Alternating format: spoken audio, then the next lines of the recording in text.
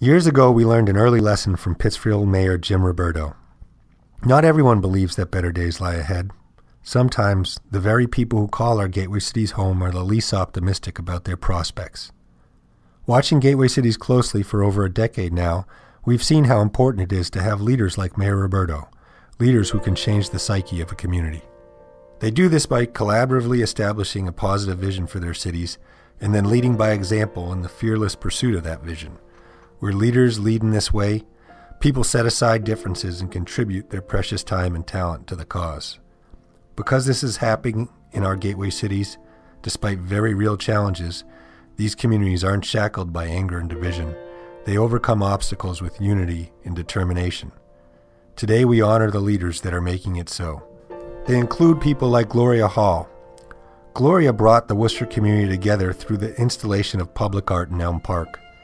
Elm Park is one of our nation's first public parks. It has a celebrated Frederick Law Olmsted design. Art in the park engages residents and students in nearby schools. They now take great pride in their unique park and the art that graces it from June through September. Many of our gateway city leaders have been fighting relentlessly for decades. They have accomplished a lot, but they aren't content with having done their part. They keep pushing for more and better. Take the Lowell Waterways Vitality Initiative. After working to get a state park and then a national park and drawing over $1 billion in investment to the area around these institutions, these same leaders are unifying a new generation around the Waterways Vitality Initiative, an even more ambitious vision to light Lowell's canals, make them more accessible, and activate them as unique public spaces. Al Wilson came to Lynn with a vision for great public art. He sought out internationally renowned artists to adorn the city with murals. He's established a new organization, Beyond Walls, to keep this effort going. In gateway cities, leadership is often not about a single individual, but rather collective efforts that demonstrate how communities can sow positive change working together. This summer, Fitchburg Pride held Al Fresco Fitchburg, an outdoor dining event with 8 restaurants participating. This creative placemaking experiment drew over 200 patrons to the city's main street. Here in Lawrence, Lupoli Companies in Northern Essex Community College teamed up to launch the Revolving Test Kitchen, a restaurant incubator that is giving local chef Ray Gonzalez the start he needs to build a successful business. In Brockton, the Fuller Craft Museum helped form Greater Brockton Young Professionals, which is led by a 20-person steering committee and has already grown to 300 members strong.